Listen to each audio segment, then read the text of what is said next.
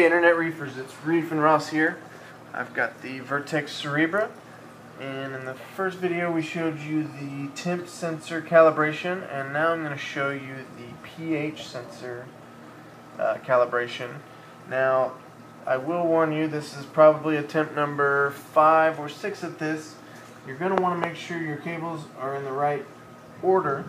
Reefin was not too careful with setting that up, and it did not work the first few tries, so I think I'm ready this time, and we're going to give it a shot. So from the main screen you go to pH sensor and go down to calibration, and it'll show you that it's not calibrated, so you just select that and it'll give you step-by-step directions on what to do.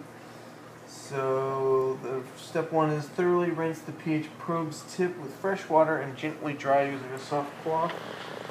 So we'll rinse this.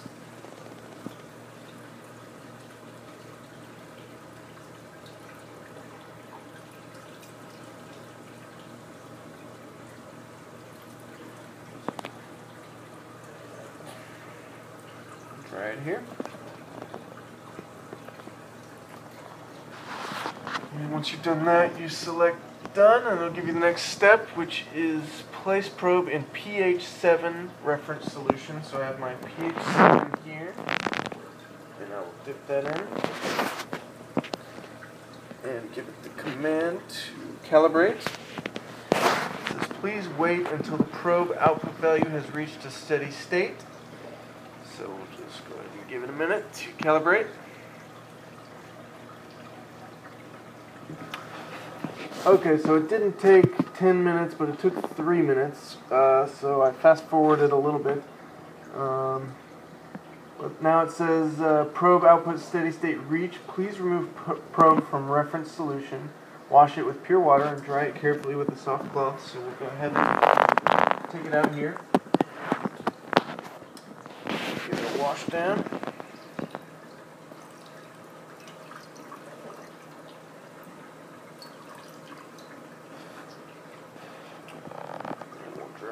Here. Get this out of the way. So, the next step, which is please place the pH probe into the buffer solution with pH 10.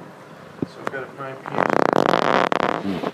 Set that down and go command. And we'll wait another 2 or 3 minutes, and should be good to go. Okay, so it looks like we've reached our steady state. That one took 2 minutes and 15 seconds, so not too bad. So then we'll go ahead and wash this one.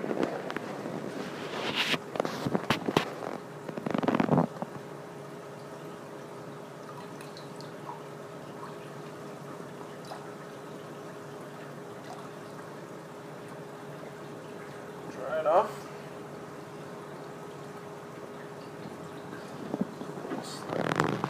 Done on here, and congratulations, pH probe is calibrated. So that is a sight I'd like to see, and if we accept that, it will say successfully done on July 12th, 2016 at 11:40 p.m. So we'll go back to the home screen and sign off here.